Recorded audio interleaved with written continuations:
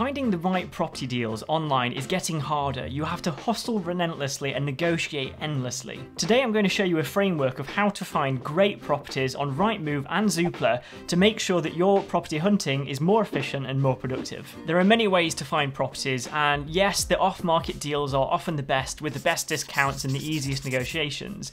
When you're looking at houses online on Rightmove and Zoopla, they are often very competitive, which means that different buyers, investors, owner-occupiers are going to bid up the price higher and higher, which means that it's hard to find a really good deal, but there are diamonds in the rough. Hey guys, welcome back to the channel. If you're new here, my name's Matt. I work for a bank by day, I invest in property on the side, and on this channel we explore all things money, finance and property investing to help people lead a more financially savvy life. The framework that I've created is called the Diligence Deal Engine, and this is broken down into 5 S's, which includes searching, scrolling, a sneaky tip, sale prices and sold prices. And this video will hopefully give you the confidence if you're not quite sure exactly what you should be searching for on Rightmove, or if you've never even searched before, to really have a great framework to hit the ground running and make sure you are as efficient and productive as possible.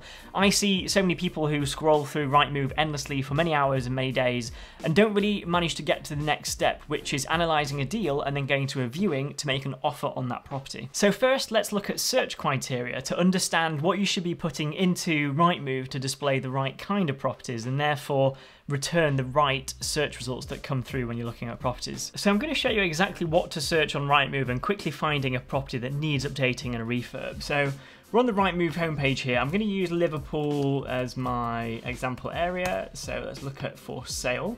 And on this page, I'm going to do within 1 mile. The price range, probably maximum £90,000. I want something that's under 100k really to then refurb. Minimum 2 bedrooms, property type a house, of course. And then I'm just going to click on find properties and see what comes up. So, straight away, I'm going to have a look at that one in a brand new tab. There's a few on here, for example. So this one isn't too bad. It's not my taste, but there's laminate floors in there. The kitchen isn't too old. So here you're not really going to make much profit off the deal without even truly looking at it. I can tell that it's not a great deal. This one here, I'm going to look at this one because this looks like really, really good. So you've got the florally type horrible carpets in there. So let's look here. And okay, so it's £90,000. Yeah, that's exactly what I want. It's got old like mahogany wood in there. Awful carpets. The kitchen is grim. The bathroom is not too bad, but looks not. It doesn't really look the best. So yeah, I think this could be a nice one. And assuming there's nothing structural or anything massively wrong with it without doing any surveys or anything just yet, but at a glance it works really well. So let's have a look. So we know it's £90,000, and then to look at a price of the area, and I'm also just going to have a look at the map. I'll check where it is in a second. So let's have a look. Where is it in Liverpool?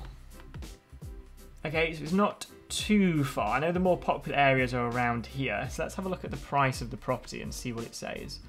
So we just go to property sale history. Okay, so there's no history on it. Let's look at the market information. And, okay. So similar houses that are very close by, all within 0.5 miles, are all around 130, 140, it's 100 for that one. And they are quite similar houses. So that one's quite old. And yeah, they're all a little bit dated, but otherwise looking like a better condition than the other one. So this straight away I can tell is going to be a decent deal to start analysing and looking at in more detail and really understanding, should I go and view it, should I start making an offer on it once I've seen it. But this is a great example of what you should be looking for to then take further into analysis and then onto a viewing. And next is scrolling. It is a fine art and it's also an ancient history skill. And when you're going through Rightmove and there are hundreds and hundreds of results in terms of houses, you need to be sure of exactly what you should be searching for and looking for as you go through that list. Otherwise you'll be looking at every single property and actually not really knowing which ones to then take further to analyse and especially to then go and view and then make offers on. Now the thing that you should be looking for is something that I call the floral carpet flip. Now this is where you're scrolling and you skip past all of the listings that have nice carpets, they have a nice kitchen put in there, they have a nice bathroom. And instead you need to be looking for those kind of properties where they've got their awful floral carpets and there's wooden paneling on the walls. You might be able to see polystyrene tiles on the ceiling, and they're the kind of properties you're looking for, because those are the ones that will typically be below market value, where you can put in brand new carpets, a brand new lick of paint everywhere, brand new bathroom, brand new kitchen, and really uplift the value on the property without doing anything too major in terms of structural defects or any other bigger problems that might occur. So lesson 1 is look for any listings that have floral carpets, and especially if you can see the bathroom and it's avocado or pink coloured, then they are definitely good houses to be looking at in more detail, running the numbers, and then booking a viewing for. Lesson 2 is also looking for listings where there are no inside photos whatsoever. Now this is done usually for auction properties, and especially when the inside is an absolute tip.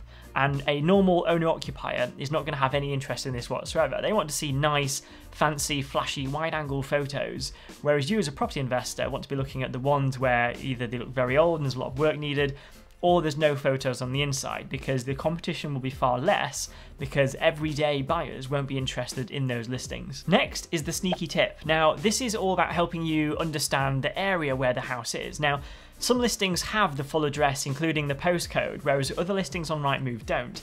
With the brand new web design, it's a little bit hit and miss. If you're looking at a listing where you can't work out the house number and you can't find the postcode, then all you have to do is go further down the page and go to house prices in that area, click on the little link, and then that will give you the postcode on the next page. So then you can search the area, you can look at crime statistics, the demographics and markup of the area, you can understand where the local schools are, and then begin to assess that property deal. So finding out the postcode, and especially the door number, is absolutely crucial. Now, the door number is a little bit harder, but you could type in the postcode, go onto Google Street View, and then zoom into the door, and then that's where you'll find typically there's a door number. The only time it doesn't work is if the front door doesn't have a door number on it, but otherwise you will find as much information as possible this way to then do your research on the street, on the house, and on the area overall. Next is getting to grips with the sale price. Now, there's a big difference between getting a property that is below market value and below asking price. These are two separate figures.